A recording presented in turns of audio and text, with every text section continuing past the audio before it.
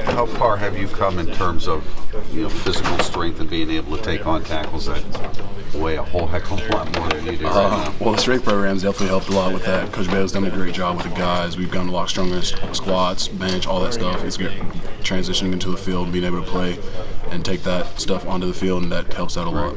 So what are the techniques involved in, when you're giving away 60 pounds or whatever it is to a guy and beating him?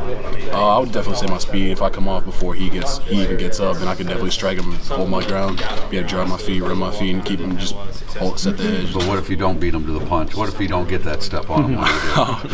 No, I just try to do something. You gotta, work my hands, work my hands, just do something and get off. How are you like your older brother Romeo? I don't know. I would say we're definitely a lot different. I mean, he definitely weighed a lot more, so but the power aspect of that was definitely different. Yeah, I guess I'm asking that more in terms of personality and. I don't know. He's more quiet. I'm more like talkative about stuff, so I talk a lot nonstop. So. You wish you had his size? I don't know. He can keep his size. I don't know. I don't really mind. I'm fine with my size.